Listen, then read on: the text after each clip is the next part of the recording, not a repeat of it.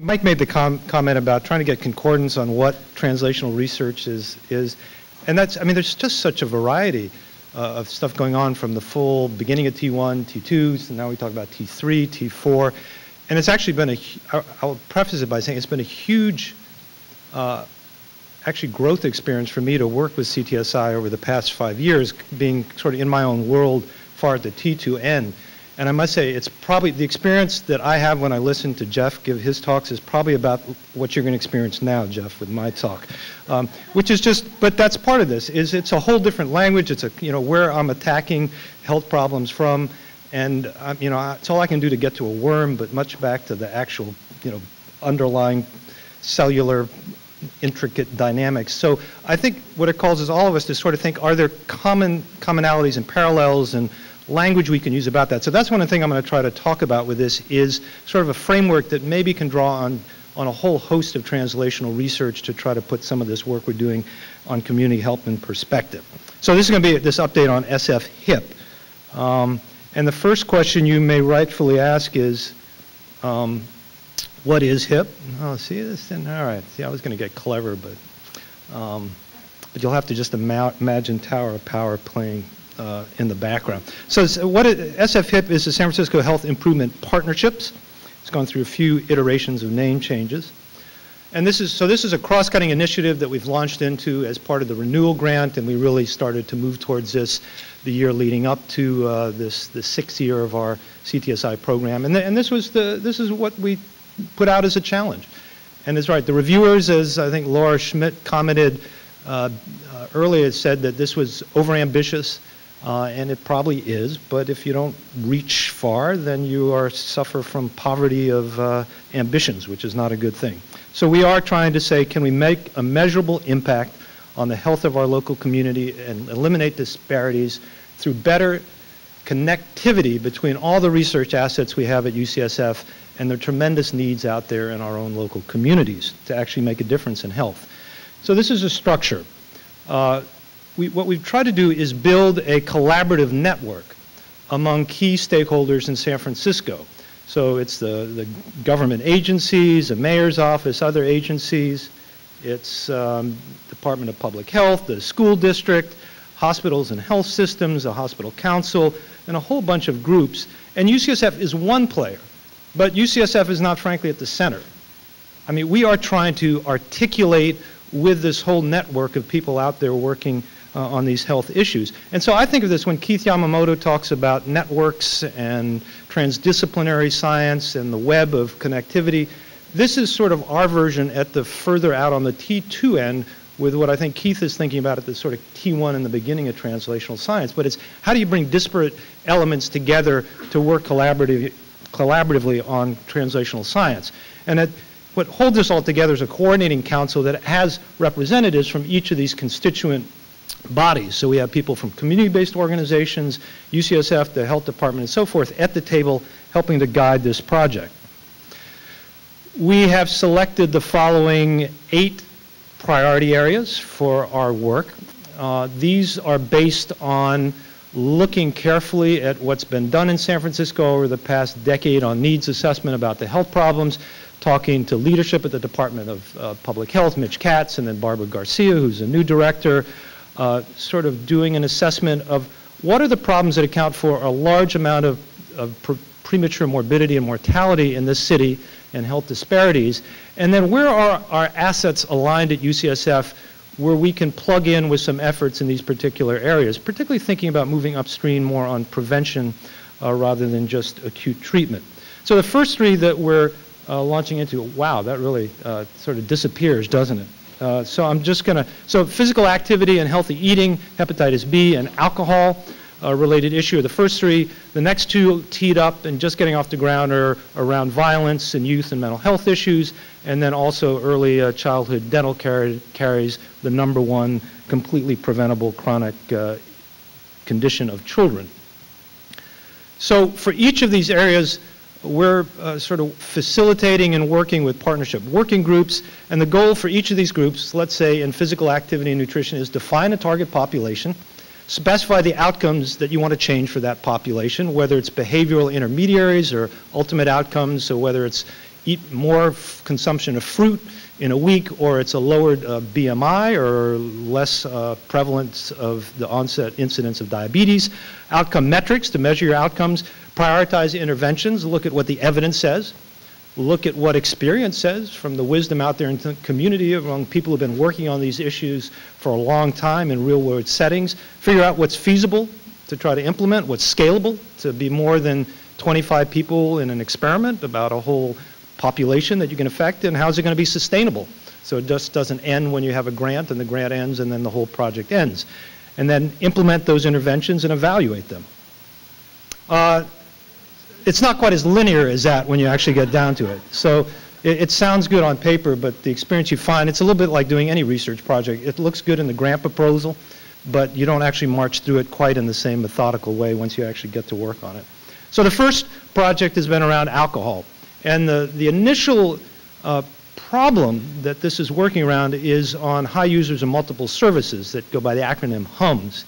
And I don't know if any of you read Atul Gawande's article in the New Yorker 6 months or so ago, but this whole hotspotters. These are individuals who consume huge amounts of resources through emergency medical services, ambulance transport, emergency services, social services, jail services.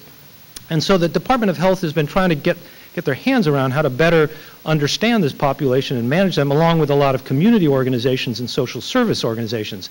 And one of the things they did, which has been to merge disparate data sets from community mental health, from health department, from emergency services, from jail services, and so forth, from the welfare system, into one integrated database with individual level data so you can identify an individual and track them across these different data sources.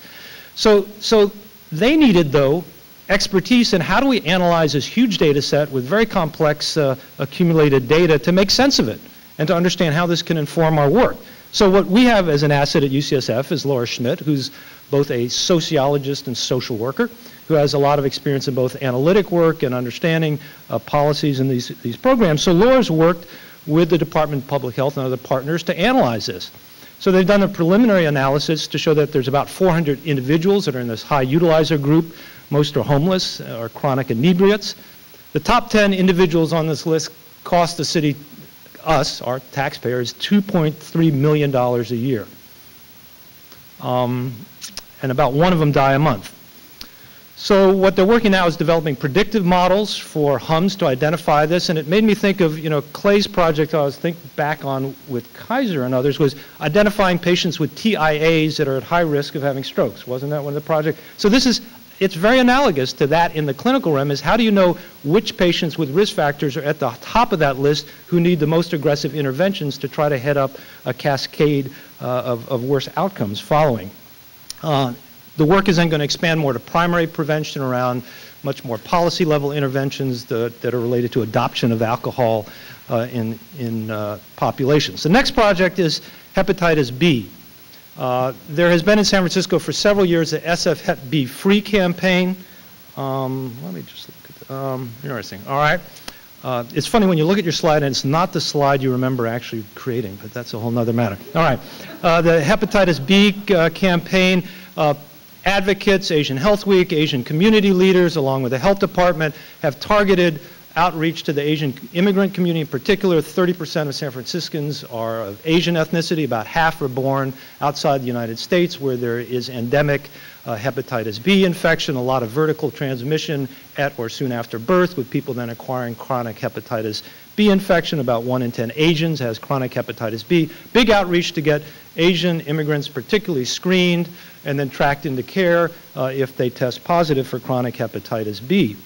The problem has been tremendous lack of readiness on the clinical side to actually respond to people, particularly if they test positive for hepatitis B. It's a complicated chronic illness. You need structured programs to get people in for hepatocellular cancer surveillance, for appropriate antiviral treatment on the subgroup that's appropriate for that. And what we looked when we looked at some initial data in San Francisco, there's inappropriate screening being done. People order the wrong screening tests in community settings. If they're susceptible and not already infected, then people don't get their immunizations completed, and there's inadequate follow-up for people who test positive. So what we've done there is to assemble a quality improvement collaborative with all these different groups in San Francisco, essentially to go at the health delivery system level and say, can we get everybody in the room and agree how we're going to tackle this citywide problem in a collaborative framework. What's remarkable about this is you just don't see these two names even on a slide next to each other. You know, you just don't see the Hill Physicians Group, Brown-Tolan, I see Jeff Newman here, I mean, you know, CPMC and UCSF and San Francisco General and Chinese Hospital talking together. And that's what we've done. We're not too far along in this, but what we have is people in the room together talking about how are we going to come up with a common set of metrics to measure appropriate practices, to track it, to feedback to each of our systems, to learn best practices from each other, and work together. These are some of the individuals from CTSI who are involved in working on this effort, which I think is quite remarkable. Huge opportunities for bioinformatics to come in here. If ever there was a place to start something like a health information exchange where you could share data across all systems, it would be something like hepatitis B screening and hepatitis B follow-up.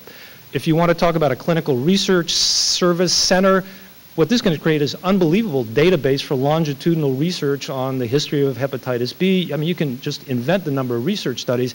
Our goal is to set up a quality improvement framework, but it would have tremendous synergistic opportunities with other research. Physical activity and healthy eating, these are the data on children in San Francisco in terms of various indicators.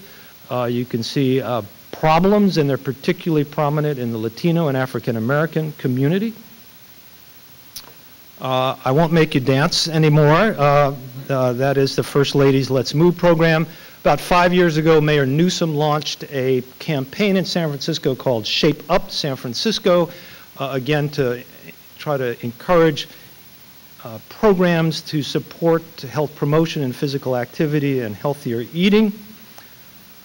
We've gotten involved with, again, a lot of good stuff going out there. So it's not like we come in as CTSI and say, let's solve this problem, let's just, you know, take this on. What we try to do is figure out how can we plug in and accelerate existing efforts that are going on out in their community. So one of the major events we had was last October, which was a convening of major stakeholders around physical activity, healthy eating that we did with the Shape Up people and the Department of Public Health. And so these are some of the folks. So we have, again, this is what you heard about in the video. You have Supervisor Marr there with, let me just go back up, with, oh, this is that TAP one. You have, there's Laura Schmidt, this is Christina Goethe from the Health Department. This is Michael Huff from the Hospital Council. Here you have some researchers here. Hillary Seligman is doing food policy. Here you have folks from Bayview Hunters Point working on programs. Larry Green from UCSF. Here you have some other investigators. And what this is showing is, so these one group starts to say, let's talk about regulatory policies, tax policies. This is from the New York Times article that was just in the Sunday Times about taxing food as a way to actually decrease consumption of particularly sweetened beverages.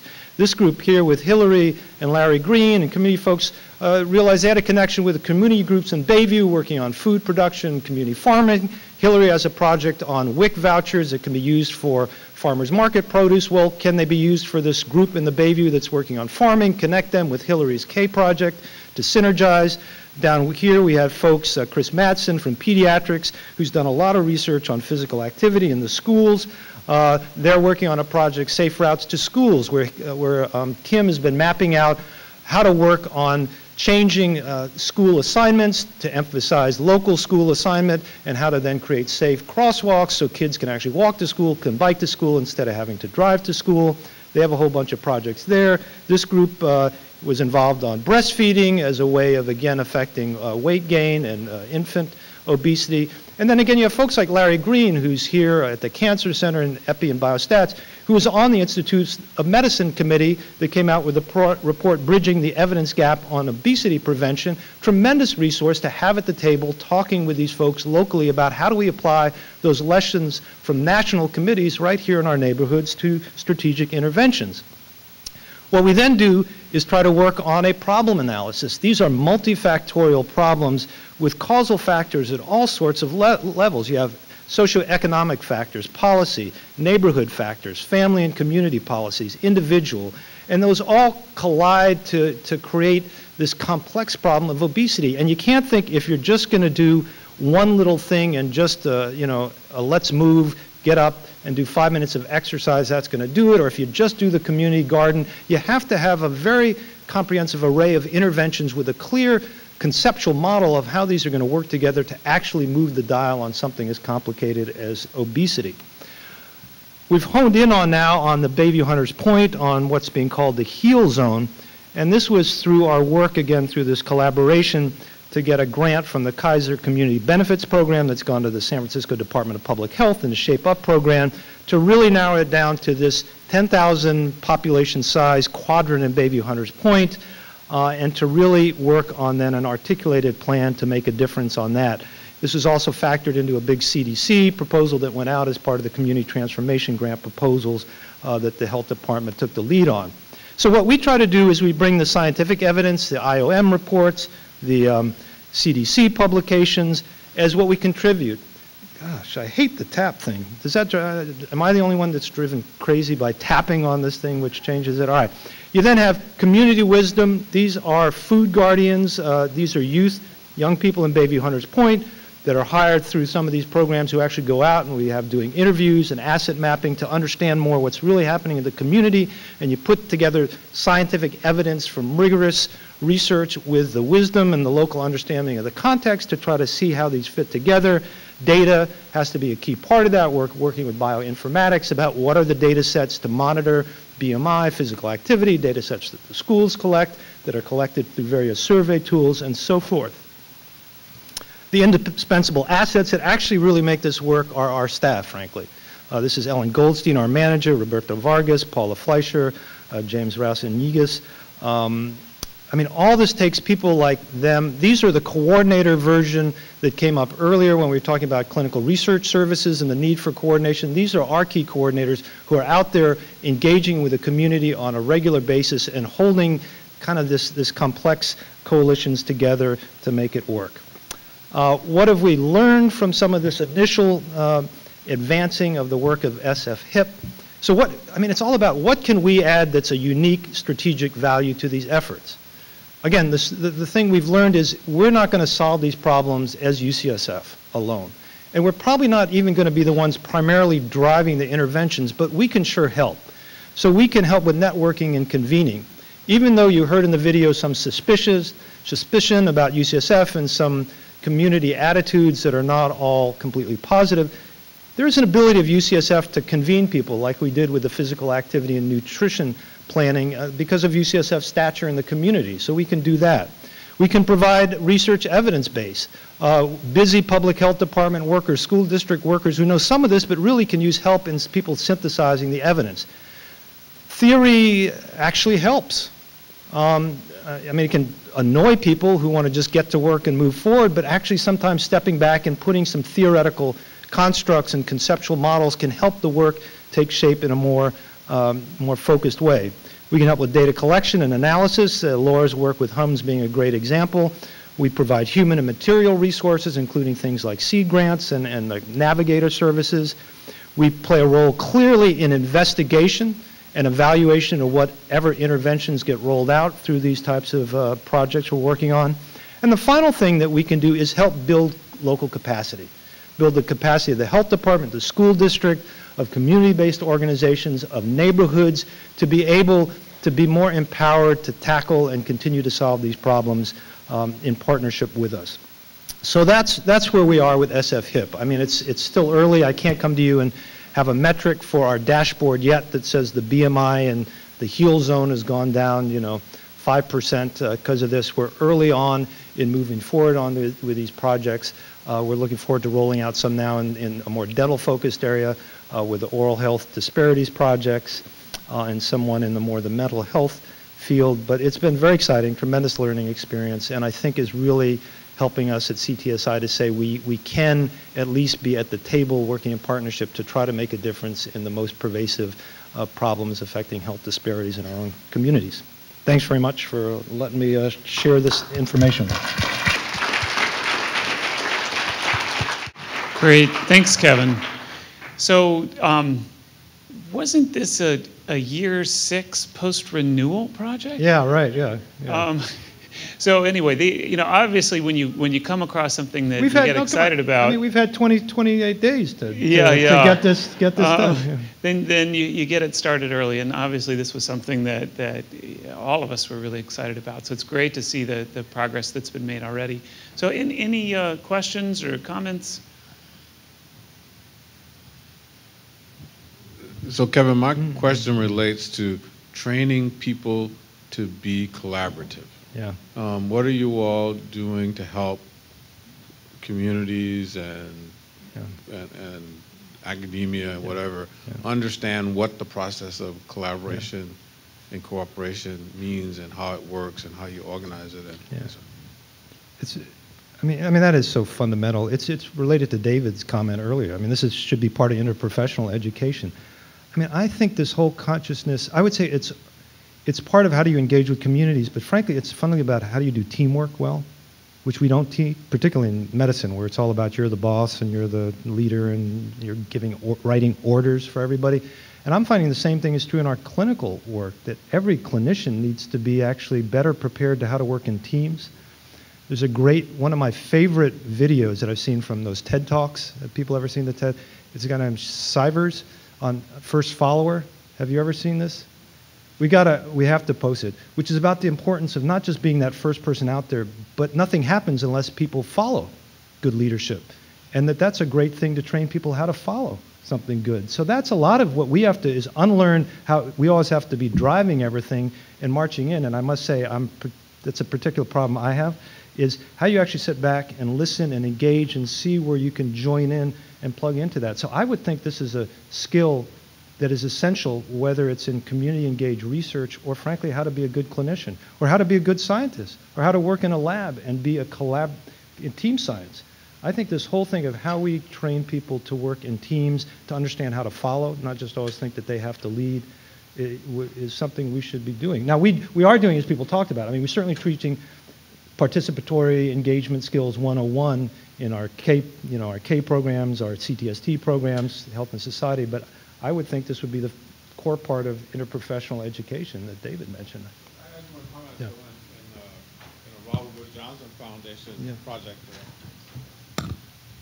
I was involved in a Robert Wood Johnson project on asthma, and before we did the project, Robert Wood Johnson went to all these communities and just said, well, here's how you collaborate. I mean, basically had this whole process about what it is, because what happened was people would sit and people would say, well, I want to talk to you about something, or and they would use the wrong words or say that. I mean, and it would be very touchy, and things would fall apart before you could even get started. So it seems like there's pre-training of how to act together.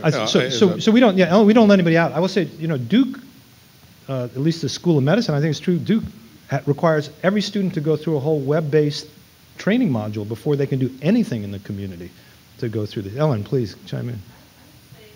That navigators, because our theory is that nobody makes a cold call, nobody gets a cold call, and all of these interactions have a navigator facilitating that discussion and facilitating that conversation, and then stays with that conversation until folks can go off on their own. But we have everything very much partnered and facilitated by the navigators, which is a really different model from something that is a little bit more database driven, where you just find somebody's name and then make a cold call to see if they want to partner. So Kevin, I may have missed this, so that's fine. In this team effort, or maybe more importantly, in this overall effort where obviously UCSF has limited resources ultimately in terms of great human beings, and forget the money. Where does sort of capacity building in the neighborhoods, creating a core group of non-professional health providers and educators so that these things can be disseminated? People in the neighborhoods that are really trained in a way to disseminate some of this knowledge and information. I mean, Jeff, we are going in so much with this consciousness, particularly in this budgetary environment. I don't mean just for UC, but I think for all programs. The failure a lot in this type of work is people say, we have this great idea. Let's train 20 community health workers, and we'll get a $2 million Robert Wood Johnson grant and do that. And then they'll train them to do health, nutrition and physical activity and stuff and work in schools or senior centers. And then the grant ends, and those people lose their jobs because there was no thought about how does that get institutionalized. So we're going on with this thing. We want this to be sustained. We don't want this to be dependent on some grant. And in some ways, it's good to not have too much money right off the bat.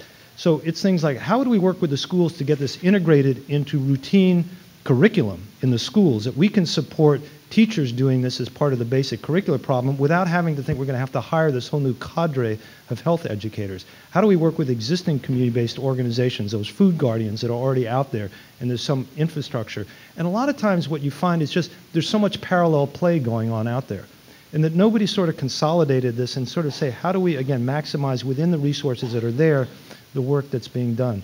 That's another reason for why policy is so important, because taxes are the most cost-effective intervention because you actually make money on taxes. So that's a good thinking about, or changing the structural environment. If you can do a one-time upfront capital improvement on neighborhood improvement, safe play spaces, building walking lanes to school and things like that, that doesn't take ongoing operating funds to sustain. So it's all about finding capacity that you can either support and then can be self-sustaining. Yeah, so I understand the self-sustaining part, so you have to find, but I'll give you just one example that I'm very familiar with, is this requirement in the public schools that only a nurse can work with a kid who's got diabetes on their insulin injections, right? That we can't have somebody else in the school but a nurse when you have a school that has 7,000 kids in it. I mean, that's a policy issue, but it's also a training issue because these people are there. And I just still feel that there's some pretty darn good people out there in the community that we can train to do this and not have to build a big, expensive program. I think those comments are right on, Jeff. It's sort of like what we're encountering in our clinics at UCSF Medical Center, isn't it, Talmadge, about what a medical assistant can't, our medical assistants can't give injections at UCSF Medical Center. It takes a nurse to do that. So we're tackling all these, and that's that's policy, regulatory things, and that would be, I don't know if we're working on that, but those are the kind of things that you need state intervention to kind of change some of the regulatory parameters. We would have a big P and a small p. That's the way Claire Brindis often talks about it, policy. And small p policy is whether a drug is on a formulary. It's whether a nurse is required to be there, right?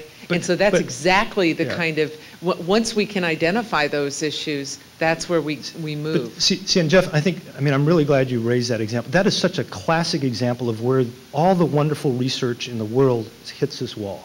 Because you can come with a diabetes center, here's the best way to treat childhood diabetes, juvenile diabetes. It needs to have insulin monitored, or glucose monitored and injected at school. There needs to be some support for that, particularly with younger kids. And we figured out the right algorithm for that. We know the right injection schedule and the short-acting, long-acting, and the metabolic, max optimization of glucose control. And then you hit this stupid thing and there's this assistant there who could help with that, or a teacher who'd be willing to be trained or be knowledgeable, but they can't do it because of a regulatory policy. And so I think, that's one of the big barriers with translational research is just these real-world impediments to getting great discovery. And even, those are sort of the clinical arc of it, which is about how to deliver services, and then you read the reality out there in the community, whether it's regulatory, whether it's just people aren't trained, and so forth. So, this is the classic stuff we need to tackle. And I think this is also where the power and prestige of UCSF really comes in handy, because when we come to Supervisor Marr or to the health department and say, you really ought to do this because there's a strong evidence base that we know about that supports it, it does help. They do listen to us. And so particularly get the Dean of the School of Nursing to go to those conversations. We have plans for him. Go for it, David, Well, coming from New York, just to get to this specific one and then back to the broader conversation, the nurse in the schools was a nurse practitioner, and it wasn't just giving insulin. It was a broad range of services with referral into adolescent health clinics, so it was tied in. But it was a much broader range of services so that you could take care of a population of 7,000 people, many of whom didn't have regular access to care. So I think there are a number of different models, and at UCSF, I think we really do have to have that conversation about what are the range of possibilities and what's best for the population that's being served. Now, in the broader thing, we had talked, Ken and I had talked when I first got here, about some different ideas, some different models. Some of it is we're learning from the community. We bring things to the community, but it's also how are we educating the community, for research. So, for example, having basic, very simple research design. What is IRB, community IRB? What does that mean for you? What are your rights as citizens? Sharing in the grant funding. So it isn't I get funded and we come see you, but actually, 50-50 splits where it creates jobs for the community. Sharing about what grantsmanship is so that they understand that not every grant's going to come through. And you find people in the community that actually become pretty savvy about that. And so those kinds of things create a partnership where you're working with each other. And I think that's what becomes sustaining, because if a grant doesn't come through, it isn't like we disappeared. Everybody's managed each other's expectations. And I think that was a great thing that we were talking about. Great. Well, we gotta wrap up, but that was a great discussion. I hate to bring it to a close. And this is cross-cutting. So again, we mentioned this bioinformatics. We're working with Bill and others. But for everybody in CTSI, please, if there's ways to plug in, and we'd like this to be as inclusive as possible. So it's an open invitation to everybody. Yeah, definitely. So this effort. is a cross-cutting initiative that's supposed to cut across campus, all the CTSI programs. So please, everybody, get involved.